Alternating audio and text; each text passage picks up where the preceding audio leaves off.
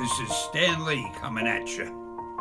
Want you to know, Marvel has always been and always will be a reflection of the world right outside our window.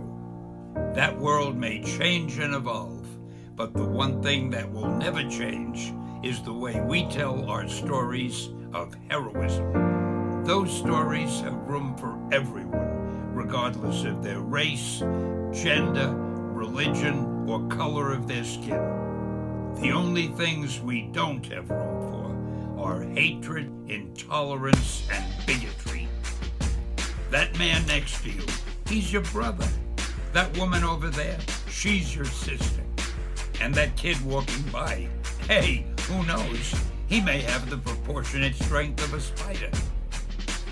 We're all part of one big family, the human family, and we all come together in the body of Marvel.